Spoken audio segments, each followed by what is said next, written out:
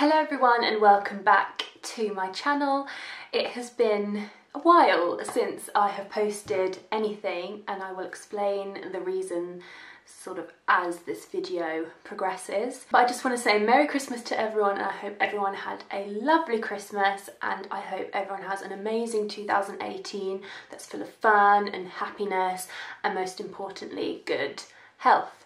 So I left this channel saying that I was having my annual MRI done back in November, and I said that I was really nervous about it, and I had that MRI done and it was actually the best MRI that I have had, and I had a really great radiographer who for the first time actually explained what was going on whilst I was in the scanner.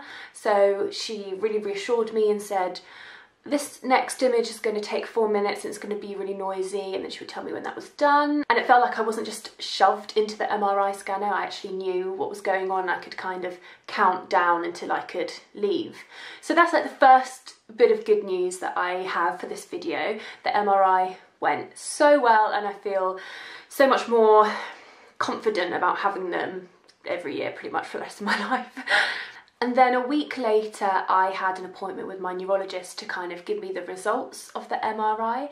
And I was quite nervous for the appointment but also excited to actually see what was going on in my brain in terms of like disease progression or any sort of disease activity.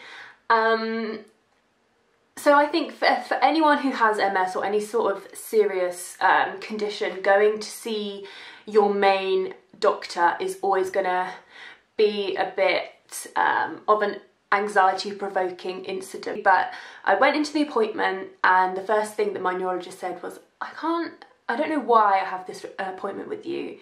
So I sort of explained, oh, well, I had my MRI done last week, and he was just said, oh yeah, started loading everything up, and he said, whilst he was loading it up, so the radiographers had nothing bad to say about that MRI, and I just felt my whole body just like breathe out and just relax. I was so happy.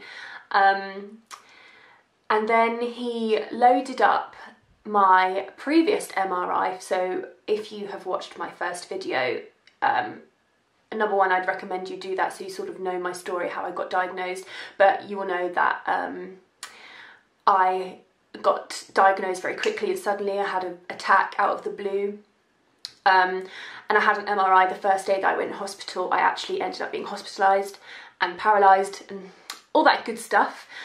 So he loaded up that MRI and he loaded up my most recent MRI and compared the two, and it was amazing. You could see the lesions in my brain have all reduced, some have even completely disappeared, and if I can work out how to put the video, because I recorded them back to back, on the screen, I'll do so now. So you can see that my most recent MRI is the one on the right, and that was compared to my first MRI, which is the picture you can see on the left. Now the first picture isn't actually as bad as it got for me, so all of the white splodges that show up are lesions, and there's quite a lot there. I also had 2 lesions in my spine, but that's not as bad as it was. I then had a repeat MRI when I got out of hospital 6 weeks after this image was taken, and I actually had more white lesions in my brain. I had 2 more, and the white bits from memory were a lot bigger. But you can see that comparing the two, the one on the left is so much more improved and my brain is healing itself and some of the lesions are completely disappearing. That obviously was completely amazing to see. I had been picked up out of my normal life in August 2016 and dropped into this world of having aggressive multiple sclerosis and didn't know what it was, didn't know what it meant. So for a whole year after getting out of hospital, learning to walk again, getting my life back together and not knowing what was going on in my head and not understanding the condition at all, I finally felt that after that appointment I can actually relax and I understand what's going on. I know that I've had no other issues in a year, and also I will just say that that is due to having Lemtrada treatment, which is the disease modifying therapy that I chose. So if anyone is interested in Lemtrada, you can physically see the results. You can see it worked for me. I had really aggressive MS, like I couldn't. A lot of people have messaged me saying, no, don't get these intensive treatments on your body, heal yourself naturally, don't have chemotherapy, there's other ways that you can do, change your diet, do all of this. And whilst I agree with that to a point, and I personally would have loved to have treated myself naturally, I am very like holistic in my approaches of treating things. I would much rather treat myself naturally. But for me, that was just not an option. My MS was going for me. I couldn't just sit back and try and treat myself naturally, because within the space of 6 weeks, I had developed more lesions in my brain. I don't know where I would be if I didn't have that Lemtrada treatment when I did. And I will just say that, you know, every person is different, every case is different. Just for me, I don't think that treating myself naturally would have worked, but that doesn't mean that I don't agree with people treating themselves naturally, because I believe so much that diet and lifestyle and having no stress and exercising plays such an important part of managing all types of serious illnesses. I do that as well as have pharmaceutical treatment. But yeah, so going back to the appointment, he showed me that, and then he made me do the sort of standard neurological test, like put your finger to your nose, like stand on one leg, stand with your eyes closed, and he just said, yeah, you know, pass with flying colours, like no one would even know that anything had happened to you, which was just so amazing to hear him say that, because that is what I am aiming for. Like for me, that is a huge achievement for him to just say, wow, you know, from where you were to where you are now is completely amazing. And he said, you know, congratulations, obviously you've put in so much work, and I honestly put in so much work.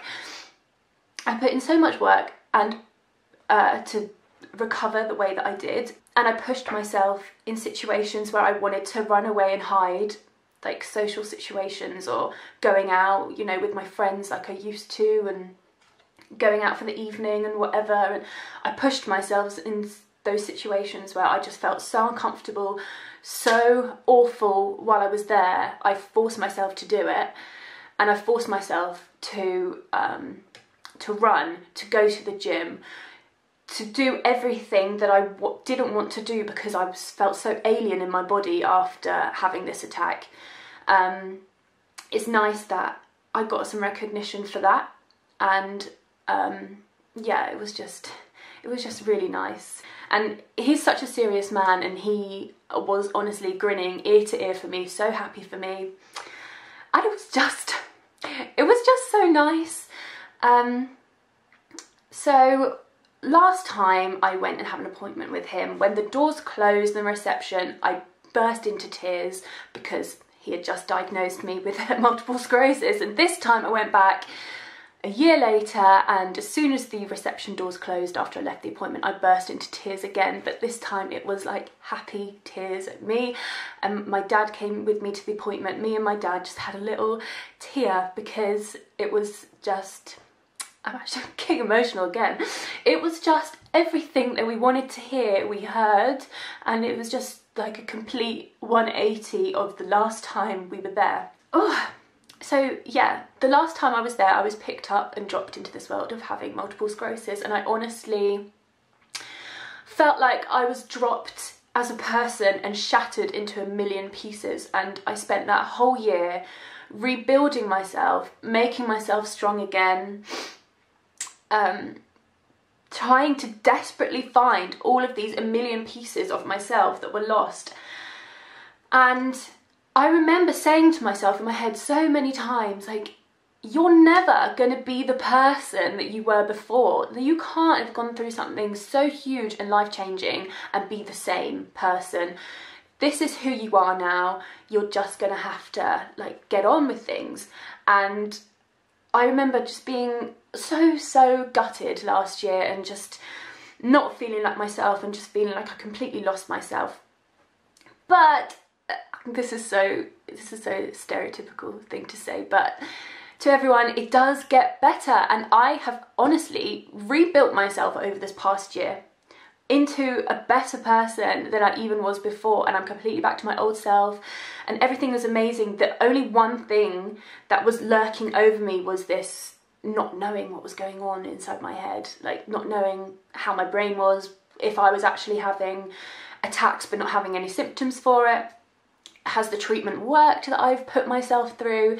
So that was always a niggle at the back of my head, and it just felt like that appointment just took away this blanket of worry from me, and I honestly feel like the most like full person again now. Like I don't have any worries about my condition. So that's why I haven't posted anything for a while. From August 2016, when I woke up and I couldn't feel my arm and my leg, ended up getting paralysed, hospitalised, to the end of November when I had that appointment with my neurologist. Every morning I would wake up and I would expect to be paralysed. I would think about multiple sclerosis 24 hours a day, 7 days a week. I would be going out and smiling and having fun, but all the time I was thinking about it. I was like obsessed and terrified with this condition that I didn't understand, didn't know anything about. And then after that appointment, it's just completely changed everything again for the positive, and I don't think about things anymore. So that's the reason I haven't posted anything, because it's been that one time in over a year where my mind is clear and I haven't had to think about anything. So yeah, I took a break from it all, but I'm back. I've started something that is helping people, so I'm going to keep making these videos. On that note, if anyone has any video ideas that they want me to make or topics they want me to talk about, please let me know, because it's hard to come up with all these things by myself. I am in such a happy place now. I am so happy and focused for 2018. I know what I want to achieve. I know I can achieve it. So yeah, I hope that everyone has an amazing 2018 too, and thank you for following me along with my little journey so far, and I will see you in my next video.